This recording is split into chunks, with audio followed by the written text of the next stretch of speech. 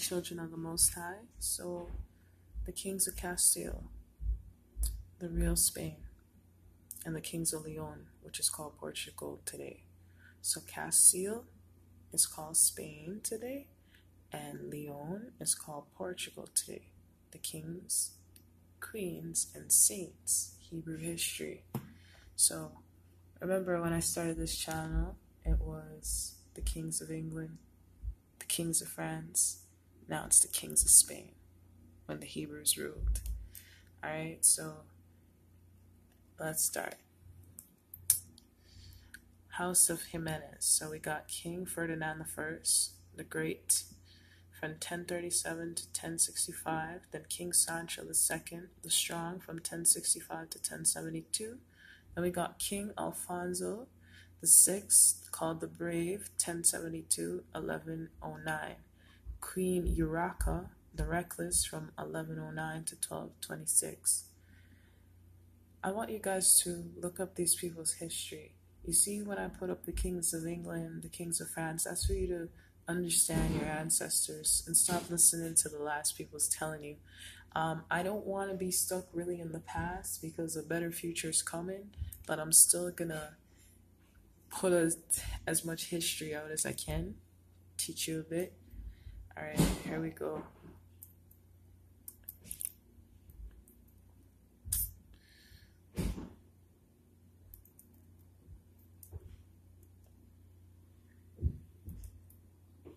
Sorry, this is the first one. So this is King Ferdinand I, the Great, from 1037 to 1065. Now we got King Sancho II, the Strong, from 1065 to 1072. Hebrew kings of Europe. I told you guys rule Europe.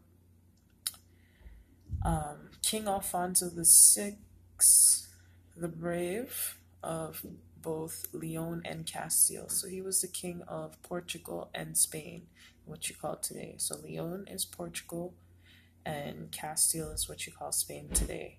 When those Caucasian took your land, they changed the names. Alright. This is Queen Urraca. As you can see, she's like a prophetess. She actually taught King Richard III. Have you ever heard of King Richard the Lionheart? If you watched my Kings of England, you would hear about King Richard the Lionheart, and you could always look him up. His history is pretty great. Now we got House Ivera. So we got Alfonso VII, the Emperor, Sancho III, Alfonso VIII, Henry I. Henry I was also King of Castile and King of Leon, and also he's in my Kings of England, and he was also King of England. So do you see they were all related, different houses, different tribes? Please understand your history. Berengaria the Great, that's a woman, from 1217 to 1270. She only ruled for actually 8 months, so that's why it's in the same year. Ferdinand III, the Saint, from 1217 to 1252. Then we got Alfonso the X, the Wise, from 1252 to 1284. Now we got Sancho the Fourth, the we have him. That was the other one. So here we go. Alfonso VII, from 1126 to 1157. Okay, Hebrew kings who ruled Spain and Portugal. Now we got Sancho III, called the Desired, from 1157 to 1158. So this is your King Sancho III. Now we got Alfonso VIII, called the Noble. And you have to understand, all the Hebrew kings had a name, a nickname, the Saint, the Brave, depending on what they were. And a lot of the kings were also priests and prophets. And if you look up the names of the people who I show in my slideshow, you would see that. And even if you go do a quick Google search and then just look who succeeded who and who were their children, you'll get so much information, and then you'll have little snippet histories of them. So it's all there. And just keep continuing until you know the 1600s, or when the roar happened, and then you'll see the whitewashing of history. So it's pretty much all there. So now we're going to go to King Henry the First from 1214 to 1217. King Henry the First. Now this is Berengalia of Castile, who I'd said only ruled for about 8 months. There you go. Now we got Ferdinand the Third, called the Saint, from 1217 to 1252. Hebrew king. Now we got Alfonso the X from 1221. If you get a good look at him, he's black with a long beard. And he was a priest. So he was king and he was also a priest. So you'll have some kings that were priests also, and some were prophets, and some didn't. Yeah, some were prophets and some were saints and some were priests. So now we got Ferdinand III. Remember I told you they always had like copper engravings from books? So this is Ferdinand III, King of Castile and Leon.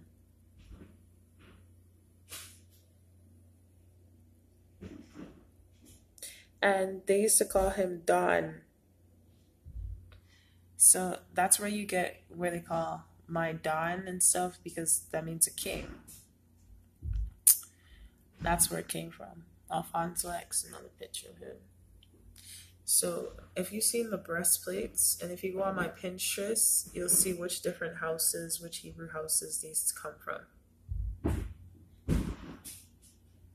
Now we got Sancho Ivy, King of Castile, comes next. Copper engraving. Ferdinand Ivy, copper engraving. Now we got Alfonso the Just. This is his book. Do you see the Hebrew king? And this is in line. And some more pictures of him. And I actually got an English version, but the best pictures are in the Latin. I hope you can see that pretty well. Romance of Calvary in the Spanish Golden Age. See, I told you blacks ruled Spain, Europe, and everywhere else. And it was the land of their inheritance, and their children ruled it for many thousands of years. And when the Most High appointed 4 calends for them, if you look up the Black Plague, if you look up some, he said some to the sword, some to the pestilence, some to the famine, and some to, pardon me, he appointed 4 kinds. So this is Pedro the Cruel. I kind of stopped with dates now. This is Joanna the Mad.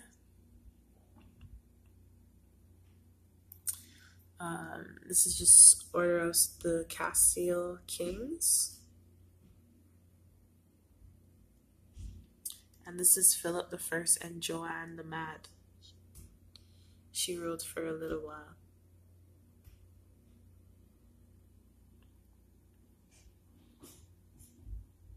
Now we got Alfonso the Seventh. This is him when he's younger.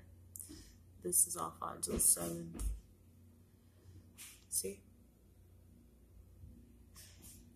King of Castile and Leon. Hebrew king of Europe. Now we got Philip the Handsome, King of Castile. That was Joan the Mad's husband. Hebrew king of Spain, what you call Spain today, Castile.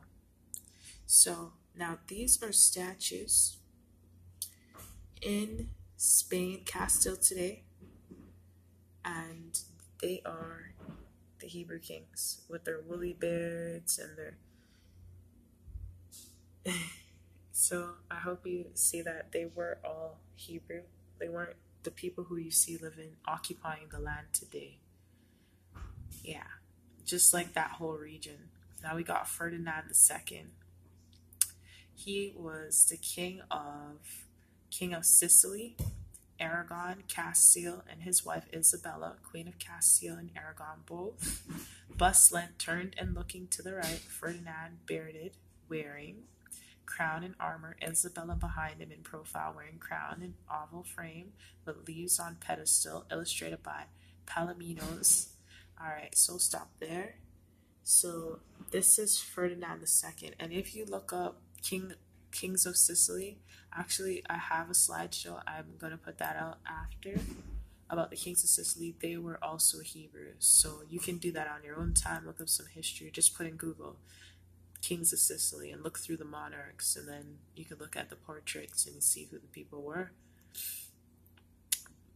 That's if you know some really good art sites where you could see the actual real picture. So this was King Philip II, right? A Hebrew king. This is who they kind of put up as him, right? Alright. So now we got King Romero of Leon of Portugal.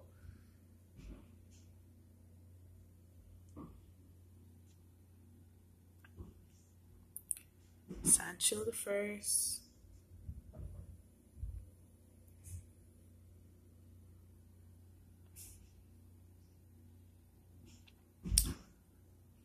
Alfonso the Fourth. Where's that fifth? Well, all I just want to say is you guys can look this stuff up. Alvera of Toro. That's like a province in Castile.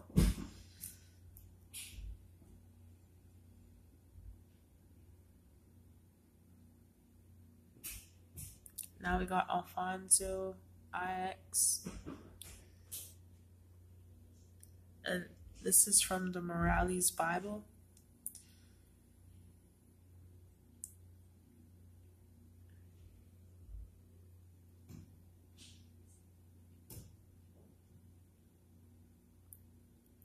So this is Sancho of Castile. Black Hebrew Queen. Ferdinand I, Leon, Portugal. And that's actually Urraca, who taught King Richard III, the Lionheart. The second. Richard II.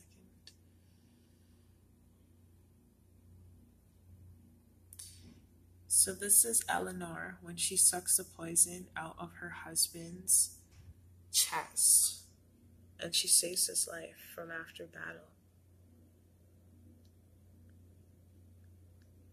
Isn't that love?